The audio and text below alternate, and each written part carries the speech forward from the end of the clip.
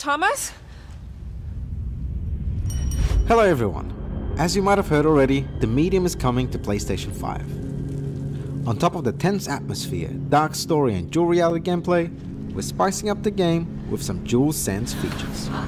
Today, we want to show you how PlayStation's next-gen controller will help you get even more immersed into the mystery of the Neva Hotel.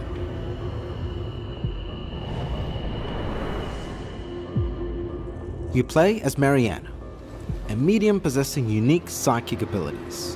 One of them is the Spirit Blast, a powerful discharge of spiritual energy. To create a Spirit Blast, you first need to build up that energy, and on the PlayStation 5, the longer you charge it, the less resistance you'll feel on the trigger. That worked.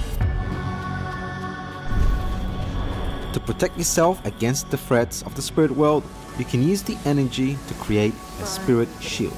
Raise the shield when a swarm of moths attacks, and, thanks to the haptic feedback, you'll be able to feel dozens of creatures hitting the barrier from all directions. However, the spirit world hides much more dangerous things than moths. Things even a medium as powerful as Marianne cannot destroy. The only solution is to avoid detection, and to that end you can even hold your breath. As you try your best not to breathe, the strength and frequency of haptic feedback will tell you how much longer before Marianne is going to run out of breath.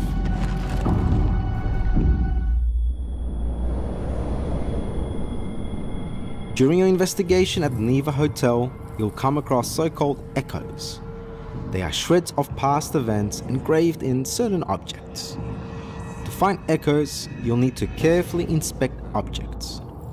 You can do this traditionally with the analog stick, or use the DualSense touchpad for a more tactile experience.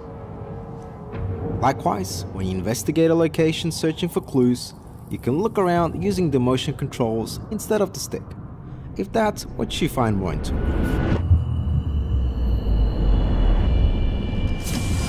When exploring the two worlds, you'll encounter obstacles such as chains or skin-like barriers.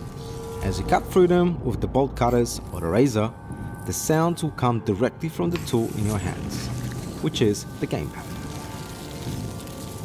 Last but not least, the light bar imitates Marianne's flashlight. In the game, the light starts flickering whenever a monster is nearby, and we're recreating that same effect for the controller.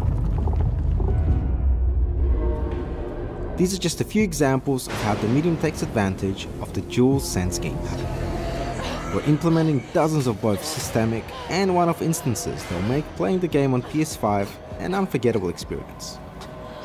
Marianne's investigation starts on September 3rd. We'll see you at the Neva Hotel.